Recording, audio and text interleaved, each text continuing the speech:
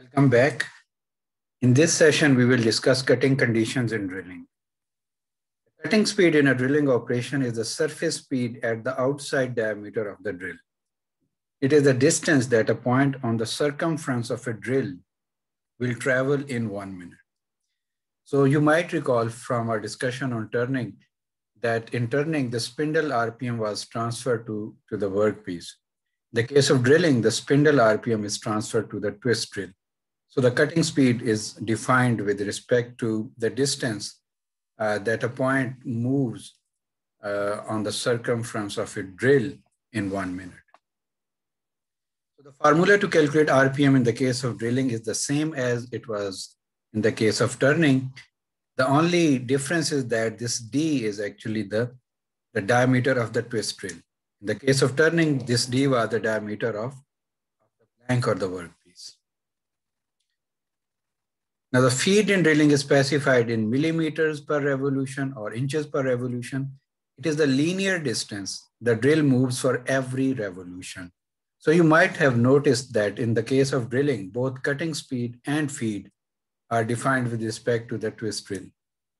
So that is important to be kept in mind. In the case of turning, the cutting speed was with respect to the blank being turned and the feed was defined with respect to a linear travel of the cutting tool. Now this feed can be converted to feed rate using the same equation as for turning, and that is feed rate is equal to RPM into feed. So this feed rate is actually the linear distance the drill moves every minute, or in other words, it is the speed of the drill in the linear direction. Feed is millimeters per revolution or inches per revolution, the linear distance that the drill moves for every revolution of the drill itself. And N is the rotational speed or revolutions per minute of the spindle and hence the drill. So you could see that everything is defined with respect to the twist drill. The cutting speed, the feed rate, the RPM, everything relates to the twist drill. So we can find tables like this, as we saw in the case of turning, to know the recommended feed and speed for a certain cutter workpiece material combination. So this is the table taken from Machinery's Handbook, 30th edition, for feed and speeds for drilling, reaming, and threading, plain carbon and alloy steels. In the first column, we have the material, and then we are having recommended feed and speed using high-speed steel drill bit for drilling operations. So optimum feed in this case, for example, is 21, the average is 11, and the speed is 55. Optimum speed is 55 and average is 125. And just as a recall, this feed is in thousands of an inch, so 21 means it is 0.021 inches per revolution, or 11 means it is 0.011 inches per revolution. And the speed is in feet per minute, so it is 55 feet per minute or 125 feet per minute. And you could see similar values for reaming and threading using high-speed steel cutting tool. So let's solve an example. So a drill press is used to drill 4 holes into a block of grade 55 cast iron. That is a gray cast iron. The drill bit is 0.750 inches in diameter and is made from high-speed steel. Calculate the RPM of the drill bit. So what we are given is this diameter of the drill bit, that is 0.750. Then we have to find the recommended cutting speed. So that is using high-speed twist drill, having a value of 50 feet per minute for drilling. So we can look up the table, and then N is equal to 12V over pi D, and D is the diameter of the twist drill. So recommended RPM is 255. And depending upon the setting on our machine, we can select the closest value to 255. Then we have to see the formula to calculate the machining time in the case of drilling. So drilled holes are either through holes or blind holes. In through hole, the drill exits the opposite side of the work. In blind holes, it does not. So the formula to calculate machining time is the same as in the case of turning. So it is the length of the cut over feed rate. And in the case of drilling, the length of cut is actually the distance the drill moves into the workpiece. So for the case of through holes, it is the thickness of plus A is added. So A in this case is approach allowance. So we will see what that is. So that is the total distance that the drill moves into the workpiece divided by feed rate, and feed rate is equal to feed into RPM. So that is distance per minute. So what this approach allowance is. So let's suppose we are drilling a hole using a drill bit of diameter D. So this is the A, the approach allowance. So that is the distance required for the drill to penetrate into the workpiece to its complete dia D. So this distance A is actually to be calculated. So we can form a right angle triangle. So this is A, this is D by 2, half the diameter.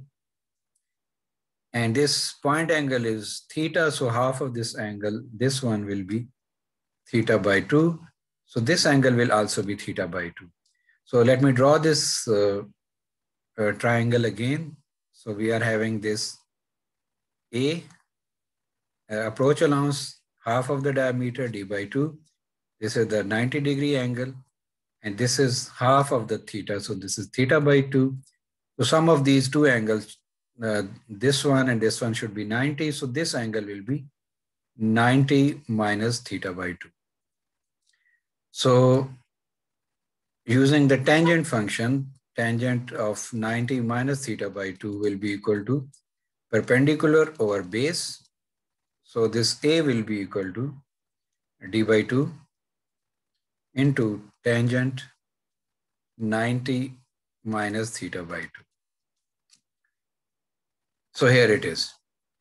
Generally, the commonly used twist drills have this point angle of 118 degrees. So this theta by 2 will be 59 degrees. So let's solve an example. A 1.250-inch high-speed steel drill is used to drill a hole in a grade 55 cast iron plate 4 inches thick. The feed to be used is 0.015 inches per revolution. Calculate the time required to drill this through hole. Assume an over travel of 0.125 inches at each end of the cut. So what we are given is the diameter of the drill. The cutting speed is looked up from the table. This feed can be looked up from the table, or it is given here as well. L is the length of the cut, in this case, the thickness of the workpiece, because it is a through hole, and O is the over travel. So the RPM is calculated using the same formula, so it is 153. The approach is 0.5D into tangent of 90 minus theta by 2, as we saw on the previous slide. So D here is 1.25. So we assume the theta to be 118 degrees. So theta by 2 will be equal to 59 degrees.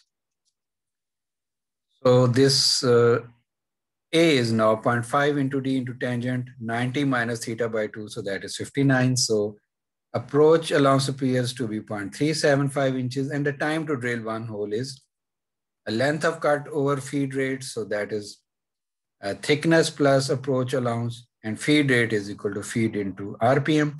And this 2 into over travel, because over travel of 0.125 inches at each end of the cut, at the beginning of the cut as well as at the end of the cut. So that is 2 into 0.125. So again, for the thickness of the plate, the approach allowance, and over travel at both ends. So that is the numerator divided by feed into RPM. So the theoretical machining time for this operation turns out to be 2 minutes. In the case of blind hole, the formula is the same except for this length of cut is equal to the depth of the hole. So whatever is the depth of the hole that we are making, that is actually the length of the cut plus this A, that was the approach along. So in the case of through hole, this length of the cut was equal to the thickness of the workpiece. In this case, it is equal to the depth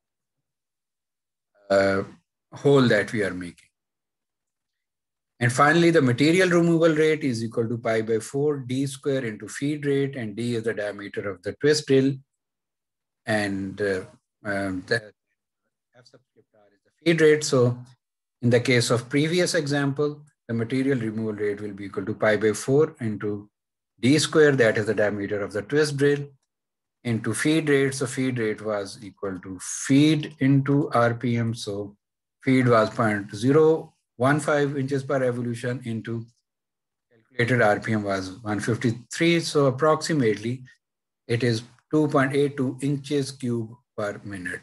So that is the volume of the material that we are removing every minute. Thank you very much.